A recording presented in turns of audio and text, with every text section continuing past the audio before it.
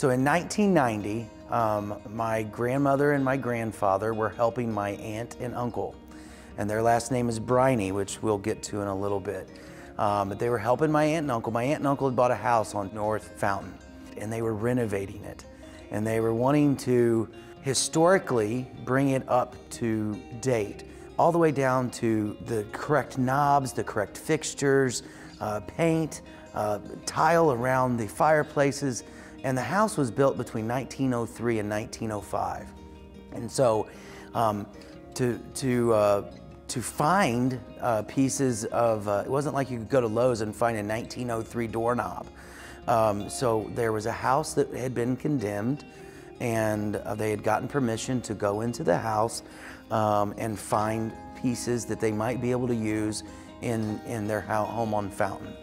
So my grandmother, my grandfather, and my aunt and uncle go to this house, and they're hauling pieces out of the house that they can use. And my grandfather kept tripping over this piece of linoleum all day long. And finally, in classic Guard fashion, is completely upset and mad, and he pulls the piece of vinyl up. And when he does, he sees this yellow poster, and it's a bright yellow. And upon review, he starts looking, and there are tons of posters from the dedication of the original Cape Girardeau Bridge that was dedicated in 1928. And until 1990, there were no posters saved from the bridge dedication in 1928.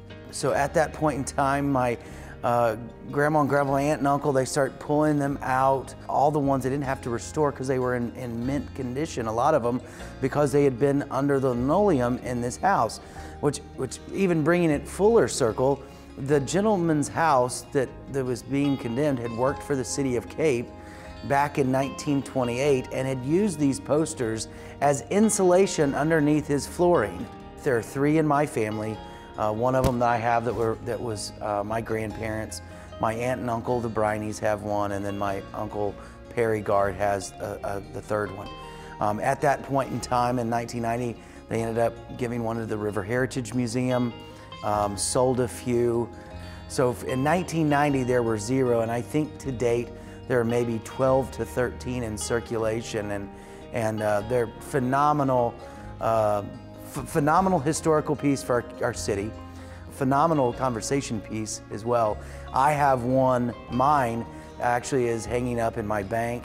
I get to walk by it every day. A lot of people get to see it, and I am so proud of that in general.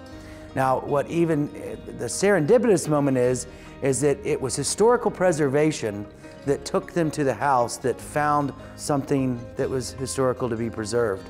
My aunt and uncle finished that home in the early 90s, completely renovated, and still to this day sits on the historical register locally known as the Briney House. So as Paul Harvey would say, now you have the rest of the story.